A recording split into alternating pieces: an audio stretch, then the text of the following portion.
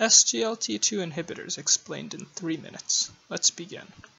The SGLT2 inhibitors, or sodium glucose cotransport 2 inhibitors, are one of the newer medications used to lower blood sugar in patients with type 2 diabetes.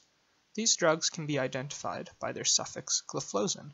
For instance, Empagliflozin, or its brand name Jardiance, or Dapagliflozin, or Canagliflozin. So, how exactly do SGLT2 inhibitors reduce blood glucose levels? But firstly, what is SGLT2? Sodium glucose cotransporter 2 is a protein found in the nephrons of the kidney. Approximately 160 to 180 grams of glucose is filtered from the glomerulus into the Bowman's capsule in a day. SGLT2 is a protein in the proximal convoluted tubule that acts to reabsorb filtered glucose back into the blood. Approximately 97% of filtered glucose is reabsorbed into the body through SGLT2, and the remaining 3% is reabsorbed through another protein called SGLT1.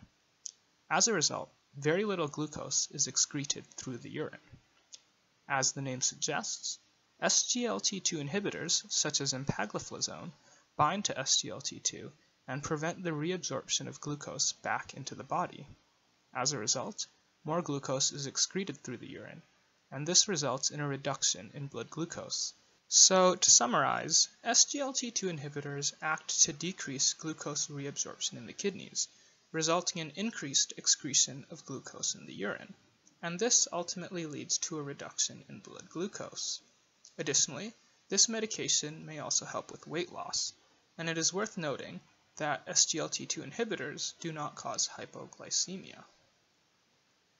Looking at the side effects of SGLT2 inhibitors, urinary tract infections and genital fungal infections, such as yeast infections, are more common in patients taking this medication.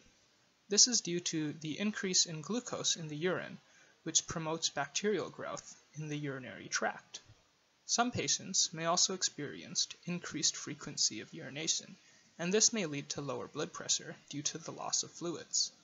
Some patients may also notice a slight increase in their cholesterol values, as well as some nausea.